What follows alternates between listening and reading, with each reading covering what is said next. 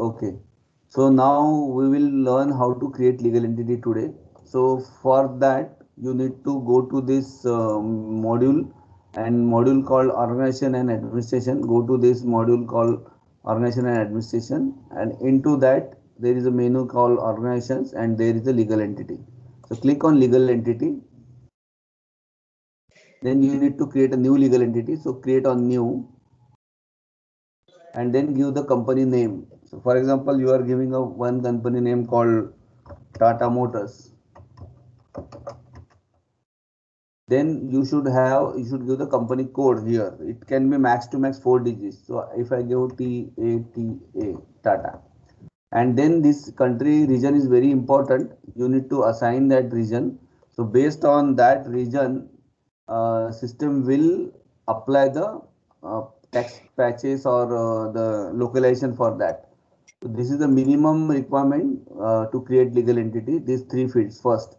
After that, there is a one more mandatory field, that is a language, which we need to assign. And once we assign the language, system will display all menu item according to that language. So once you do this, go to this language button here, click language here, and EN and then RN for India.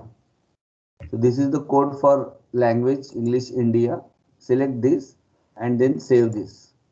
So these are the very basic things which we need to create the legal entity.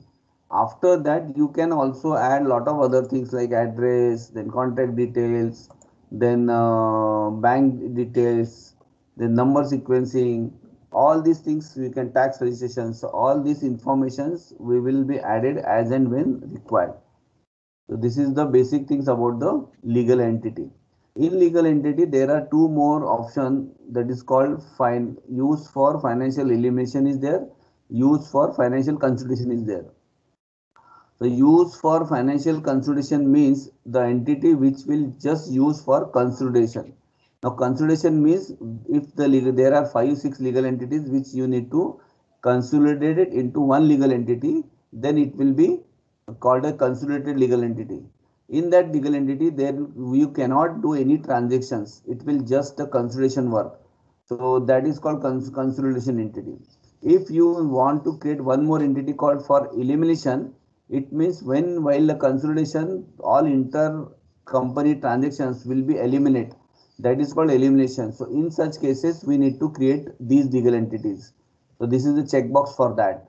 So now it is our normal legal entity. So we don't click on this elimination.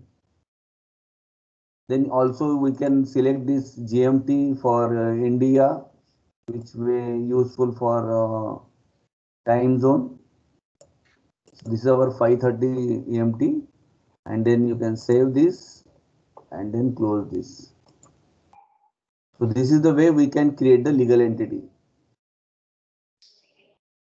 Same field was mandatory.